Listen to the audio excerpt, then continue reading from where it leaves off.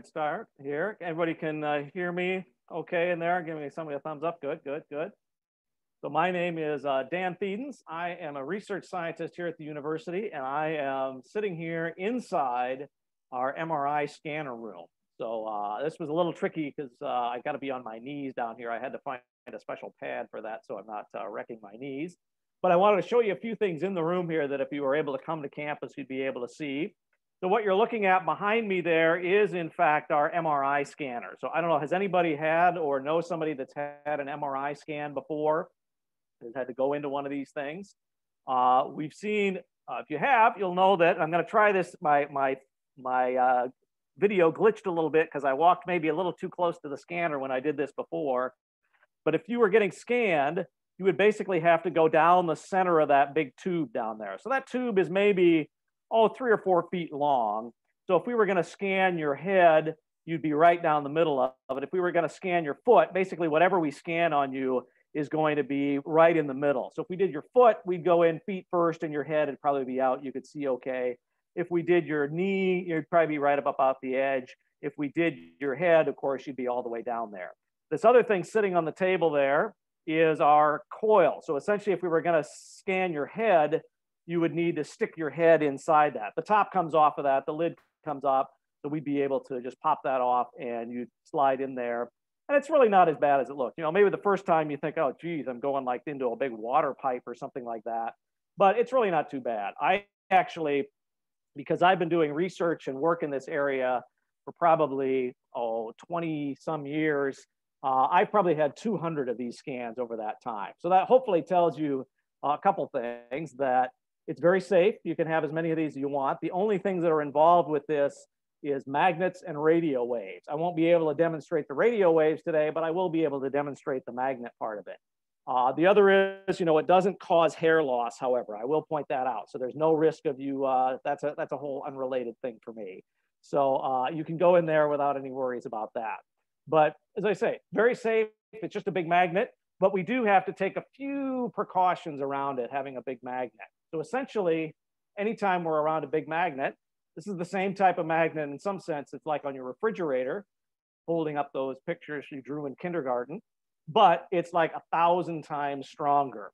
So I'm going to show a couple of things related to that. I actually have here, this is a belt that I wear around here. You can see just an ordinary belt. It does have the typical loop here and this little tongue on it.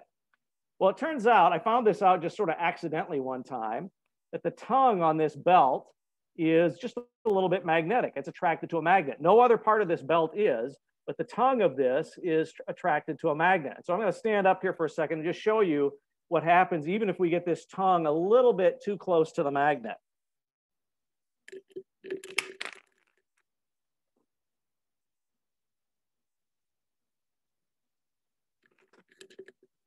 And hopefully you can see here what's happening. It's basically levitating. If I would let this go, it would go kind of flying right in there. And so this is a completely invisible force that's involved in here.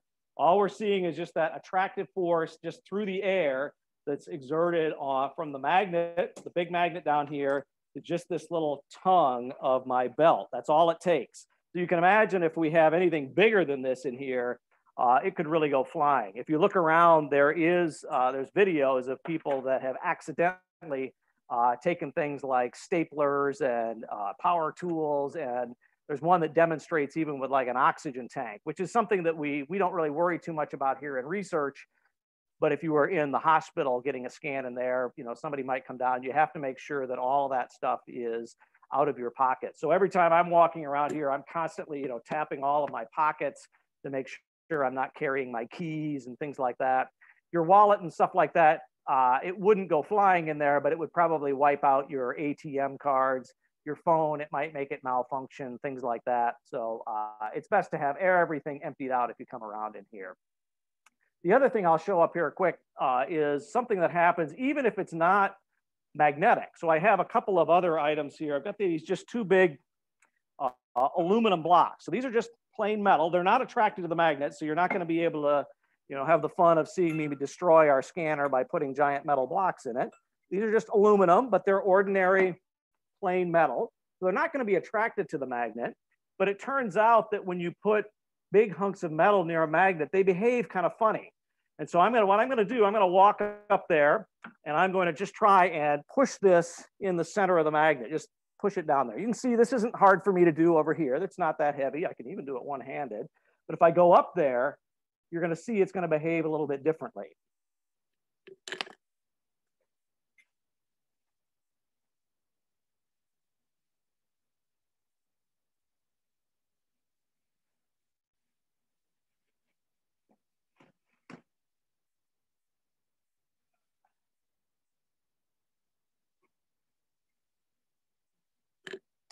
So I might have been kind of in the way of that here while I was doing that. But what you see is it's not easy to work with. You basically are, it almost floats in here because of the way that it interacts. You can see my headphones doing the same thing there, by the way. That wasn't an intentional demonstration, but there it is.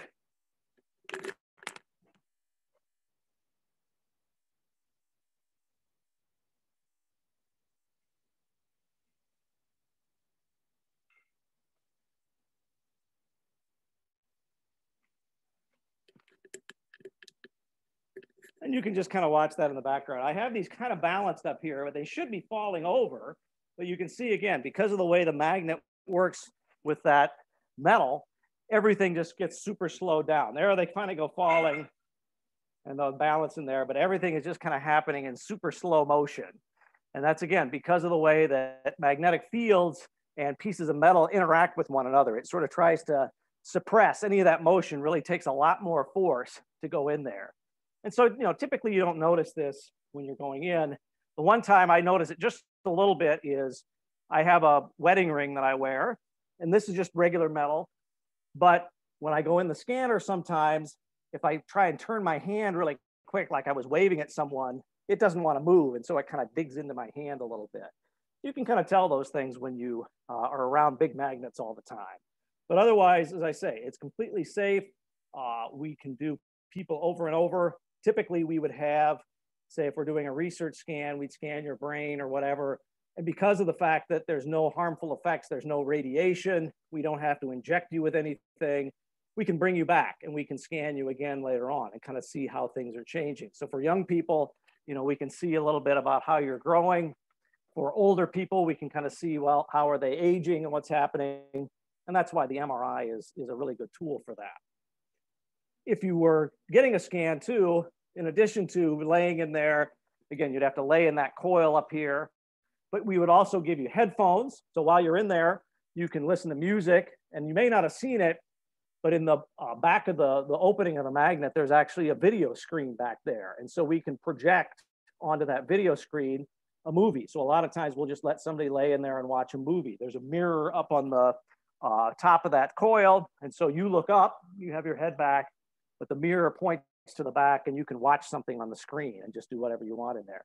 The main thing is you just need to lie very still so that you can get good pictures. These pictures do take time. It takes on the order of 15 to 30 minutes probably to do a full scan. Some scans can go as long as an hour. And the main thing is just to lay very still. One other little thing, by the way, is not all scanners around here have this fancy decoration on it. We actually had this done probably 6 months ago. We have the scanner wrapped in extra decorations just to make it kind of look sort of fun. We have a sort of spaceship theme going on here. Most of these would be a little more drab and plain, but ours got jazzed up by a local business that normally does this for cars. And so it looks pretty cool in there overall. So I do have, since this is kind of a school thing, I got a little quiz for you next. So one of the things we do is, as I say, a lot of times we're testing things. We're not necessarily, scanning somebody to find out if they have something in their brain or not in their brain, but we just are trying out new ideas. And so we need something to test it on. I get tested on a lot. As I say, I've had about 200 of these scans. For me, I just immediately start to fall asleep as soon as I'm laying in there, which is good. I get to fall asleep, but I'm still working. So this is a good job description to have, that taking a nap is actually part of your job description from time to time. But sometimes we need to just test other things out just to see if it'll work. We don't necessarily have to have a person in there. And so I'm going to screen share. These are a few things that we have scanned in our scanner. These are all, well, maybe not absolutely all kind of fruits and vegetable things, edible things that we just put in the scanner. I'll give you a little hint before I start to show this. that for the things I'm showing, the type of images that you're going to see, in general, if it has more water or more juice in it, it's going to be brighter on the picture, more white. If it is denser or less juice in it, less water in it, it's going to be a little bit darker on the picture. So go ahead and make your guesses in the chat if you want to here. I'm going to pop this up and share. I got about 10 things here that we can show. Let's see, get the right window up here. Okay, so you should be seeing a funky little couple of little circles and a little white and gray kind of things up in there. Let me see, I'll put my chat up here if anybody wants to guess what these things are. The first one here, yep, I think we've got a good guess here at the start. These are eggs. As you can see on these, the yolk of the egg in the center is a little darker than the white. I got a follow-up question on this one. Do you think this is a raw egg or a hard-boiled egg? So again, there'd be a little different. A raw egg is a little more liquidy. A hard-boiled egg is a little more solid. Well, it actually is a raw egg. These are all raw eggs. So how they look from, to you when you open it up and how it looks inside the magnet is not necessarily going to be the same. A raw egg, because it's more liquidy, turns out to show up better than a hard-boiled egg. I've always meaning maybe this Easter after we decorate a few eggs, I'll scan them after that to verify my assumption that the hard-boiled egg wouldn't show up as well. Okay, how about this one? This one's not too hard. It's, again, something I'm sure if you hung around your parents' kitchen at all, you've seen them slicing these up. It is an onion. It has layers, just like an ogre from Shrek does. So you can see the top left is sort of sliced crosswise, sliced down on the top right, and the bottom is kind of a 3D thing going on there. This one too, I think most everybody probably has experience with. There's about 3 different answers, 3 different things that almost look identical on the scan when you're looking at these. This is an orange. If you did a clementine, it would look exactly the same. If you did a grapefruit, it would look pretty much the same. One thing you can do, and we'd be happy to do this for you, if you want to come in and have your fruit scanned to verify, I really don't like seeds in my oranges. We could go ahead and scan it. We don't have to peel it or anything. We just stuck it in there the regular way. So if you want to find out if your seedless oranges or clementines really are seedless, for about $300, we'd be happy to do that for you. So email us, they can get me email from somebody if you really want that done for you. You can claim to, tell Hy-Vee that they didn't do their job on that. How about this one? This one's a little more exotic. Again, I think it's pretty commonly available these days in stores, but doesn't really come from around here. And yep, I'm seeing a few answers there. This is a kiwi. Same kind of thing. What you're seeing are the juicy parts of the kiwi are bright. The seedy parts, the dense parts are kind of dark on this. So you get a nice view of this. As I said, the one on the right always looks, if I didn't show you the one on the left, it would look like a dill pickle or something like that, if you like that sort of thing. It was a little trickier, a little more exotic yet. What do you think? Spelling doesn't count on this. So if you can make it look like you think it is. It's usually, as I say, I think I see it in stores around Christmas time. You can get juice of this bottled in kind of a funny shaped bottle. So again, exotic here. I'll give you a 10, 9, 8, 7, 6, 5, 4, 3, 2, 1. Yep, there we go. I thought somebody was probably typing it there, needed a little assistance on that. Pomegranate. So that's a really juicy, really seedy thing in there. You can see that whole pattern in there. How about this one? This one is a little trickier because it's hard to say what size it is. I've had guesses that, guess things that are really small, guess things that are really big. I'll give you the hint that it's about as big as my head. So if you can see my head on here, almost, I see watermelon, which is extremely close. It's another type of melon. It's a cantaloupe or muscatine melon if you're from Muscatine. And so you can see kind of the fibrous stuff there, the seedy parts in the center. This is actually a very good thing to use if you are, testing it for brain scans, because it is. It's about the size of someone's head. And so it makes just a good test run in there that we could utilize for some things. How about this one? This one too, pretty common. You may have only eaten it, had it from a can. It's hard to slice sometimes.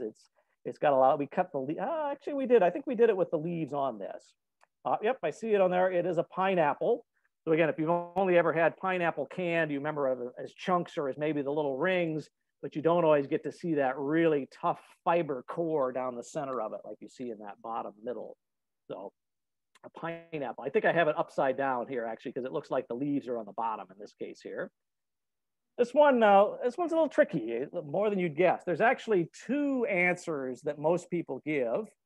And it turns out that the one that is guessed most commonly is not the right one. The second most common one is the right one.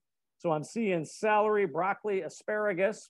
Well, I'll say celery is a common guess. Broccoli is a common guess. And it turns out it is broccoli. It is broccoli. Now, I think part of the reason that people don't get this right away is that on broccoli, for the most part, what you would normally see if you had it in your hands is you'd see little floury bits at the ends here. And that just doesn't really show up on the MRI scan. The floury bits are kind of the end terminal, and so don't have much juice or liquid in them. Mostly what you see is the stalk down here and where it's being able to get the liquid to the ends there. The other kind of funky thing about this is you see all these little white dots that are sort of spread around here. We actually had this wrapped up in like saran wrap. I had it in the refrigerator, and so there was little dots of condensation, little water droplets. The saran wrap, the plastic wrap, doesn't show up at all on the scanner, but the water droplets do. They're very liquid, and so you're just kind of seeing them hanging out in midair there. But they were actually attached to the saran wrap that this was wrapped in. This one's not too bad. It's, again, something commonly eaten. Usually you probably have it in a sauce. I don't really like eating them raw, but they're in all sorts of things that people eat every day. Tomato, yep. So again, the juicy parts is a little brighter. The pulpier parts here are a little darker, but same thing. This is just a whole tomato put in the scanner, and we scan it, and it gives us pictures of slices of it.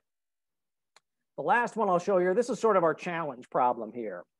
Now, this is something that probably does not really qualify as being edible. It is something that we just had here in the lab, and we decided, oh, what the heck, we'll try scanning it. But you'd probably be pretty desperate if you were going to eat it. I see mushrooms in there. It's not mushrooms. This is actually one item. So one thing, and what you're looking at is basically, it's like we sliced it open a bunch of times down the long way of it. As I say, you could theoretically eat this. You might encounter it if you were desperate and, you know, crawling through the desert or something like that. So you might think about dealing with it in that situation. And so I think I see somebody typing out there. You can probably get it. Yep, it is a cactus. So when somebody suggested scanning this, I thought, you know, nothing's going to show up. This is going to be useless because a cactus, it's a desert thing. It's dry. We know that this type of picture is best if you have something juicy. But if you think about how a cactus has to survive, it's going to have to hold on to as much water as it can. So what you're really looking at, these little rings in there, are where this cactus is holding on to that water. And we can see that in the MRI. So we'll get a look. We can also see some of the spiky bits in here. This cactus lived with us. We're not really, we don't get a lot of sunlight here, even though it's a little bright in the background, not really the ideal place to grow a cactus. So our scanner has a lot longer life than our cactus did, but maybe someday we'll get another one of those. Okay, I'm going to stop that sharing here. So that's sort of the fun things that we scan from time to time. But most of the time, we're interested in scanning people. We do a lot of research in here looking at people's brains. That's probably the #1 thing that we do. If you were to come here, in fact, you should look up, if you look online, or sometimes if any of your parents work for the university, they get emails all the time about research projects. And ones that involve MRIs typically are going to be brain studies. Not absolutely all of them. We have some that are looking at muscles, sometimes looking at knees and ankles and things like that. But most of them are brain scans. And so what I'm going to show here, again, to make sure we're not violating anybody else's privacy, most of the pictures you're going to see here are going to be of my brain. So right now, this is not my brain yet. This is just a blank picture. Don't be thinking that, oh, it's my brain and my head is empty here. But what we're going to look at is going to be sort of a side view. This is going to be a profile view. It's going to start over on one side of my head, and it's going to be like you cut my head open, not to be gruesome about that. But if we look through here, it's going to come across here. Hopefully my window is going to scroll here. Whoops. And my mouse is going to work. Let's see if I can get this to go here. Where's my, there we go. And let's see if there we go. So you can see here, there's just the edge of my ear coming in there. And now you can see breaking through my skull, and there finally my brain is popping into view. So again, this is just looking, slicing me from left to right here. You can see these little bright spots down there. That's my blood vessels coming through, looking through there, going further. That big black spot on in the front there, that's my eyeball opening up there. So on this particular type of scans, fluid things like eyeballs are actually dark on this one. I'll show another one of these where they will show up bright in some cases, but on this particular one, it's dark. If I keep going here, I'll get to the middle here. This is kind of a profile view of me. So this is exactly like right down the center. You can see my hairline on this is about the same as it is in real life. So the MRI is a good accurate depiction of that. And then if we keep going, we're just going back to the other side on this. So all the way over. Again, you can see at the bottom there, those bright lines are my carotid arteries coming through there. And so all of these are seeing where we got to go from there. So this is a typical brain scan. But as I say, MRI is pretty versatile. We can actually make the brain look different ways. So here's a different view of my brain. This one now is slicing me top to bottom. You can see here's right the very tip top of my head, and then we're going to be moving down. And so as we go down farther, this one is another one that we have my brain where the fluid and things in there are bright. So these are what's called the bright things in the center, or what's called the ventricles that holds that cerebrospinal fluid. If we go farther down, this is probably the more gruesome looking thing. That's my eyeball. So it's like a cut right through the middle of my head here. My eyeballs, again, the corneas there are not filled with fluid, so they're dark. My eyeballs, though, are filled and they're bright, and then going on down here. And so just all the way down into my nose and my spinal cord. So these are pretty typical pictures that we get of people in here.